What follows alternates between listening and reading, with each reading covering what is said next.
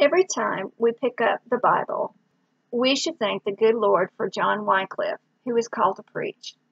Wycliffe said, "Holy Scripture is the highest authority for every believer of faith, the foundation of reform."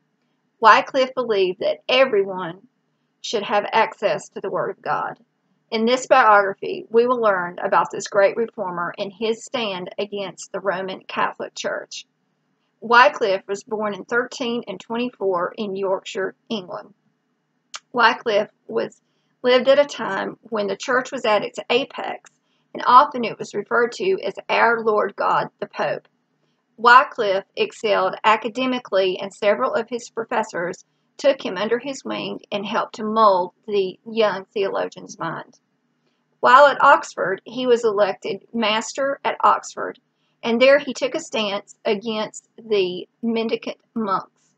He took a stance against their unholy practices in the way that they recruited their young recruits. They viewed themselves as holy beggars living a lifestyle of piety, but yet Wycliffe viewed them as unholy beggars and ones that lacked true humility in Christ. He took a stand against them and against the papacy that supported them. This would put Wycliffe in the spotlight of the papacy for reform against the Catholic Church and its papacy. Wycliffe gained notoriety quickly and soon was commissioned by King John to defend him in an excommunication controversy. Wycliffe defended the king not by king's law, imperial law, canon law, but by Christ's laws. Wycliffe doing so incensed the Pope, and this would be the catalyst that would fuel the bitterness between Wycliffe and the papacy. Wycliffe was critical of priests that taught Latin, fables, and taught Christian stories, and who spoke little about Scripture. Wycliffe preached sound biblical messages in English and not Latin. His teachings were often referred to as heresies as they undermined the Pope's authorities over the Scriptures. In turn, Pope Gregory issued 3 bulls against Wycliffe.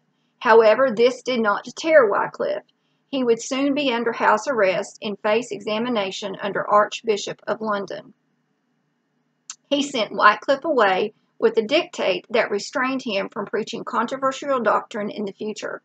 In response, Wycliffe defended himself with an entreaty known as the 7 Heresies. Wycliffe used the Lord's Prayer as a template. This was strategic as the average layperson knew it and recited it on a daily basis. The first one is Our Father.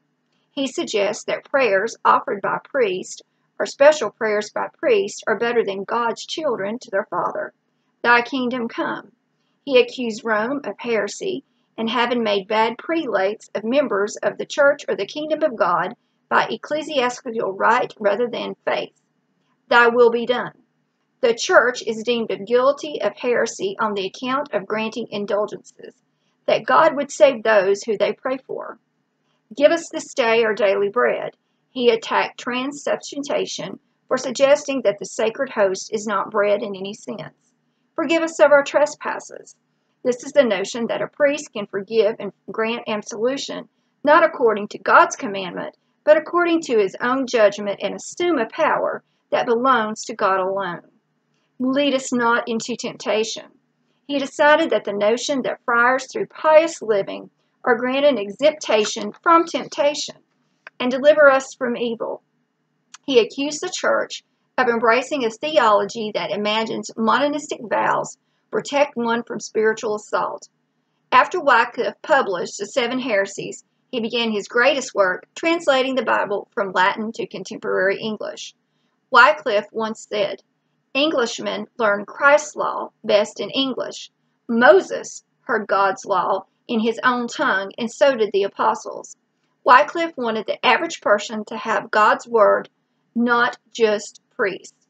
Wycliffe died on December 29, 1384, from a second stroke.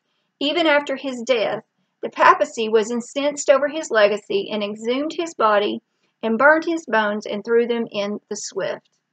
Wycliffe is often referred to as the morning star of the Reformation, the first light before the dawning of the day. Thank the good Lord for John Wycliffe.